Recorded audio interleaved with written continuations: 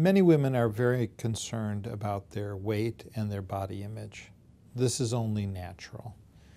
At a particular time when women are focused on such issues is at midlife, when they're thinking about hormones, when they're thinking about menopause, when they're thinking about sex, when they're thinking about how they're going to look over the next decade or 2 or 3 or 4.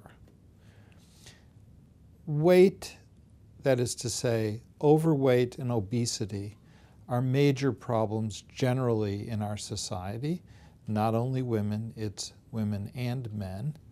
But women are focused on this at a particular time when they're extremely vulnerable to excessive weight gain. And the common perception is that hormones make you gain weight.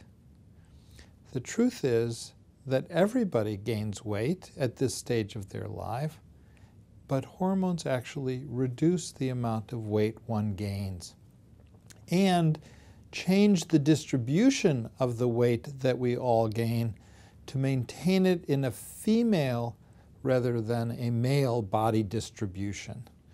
So this is a very important misconception, and proper management of hormone balancing and hormone therapy can prevent or reduce weight gain and keep it in places where women want it.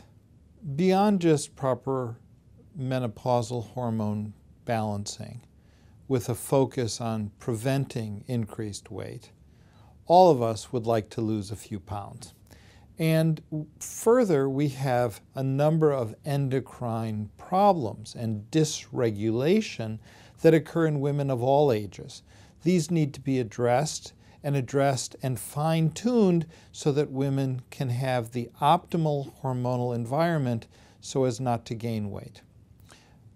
In addition to that, we have a number of both pharmaceutical and behavioral approaches to weight loss, and we can work together to facilitate that weight loss.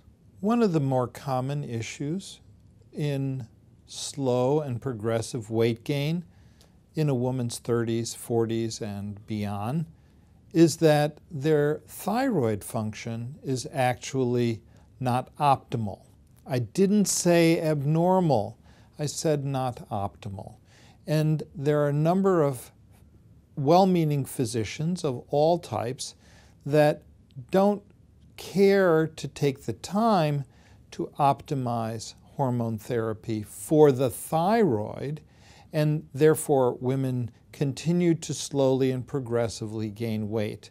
Whereas optimizing thyroid function can prevent weight gain and also optimize such cosmetic issues as preventing hair loss, preventing hair gain like the kind that I have where it's not wanted, and just optimizing general health.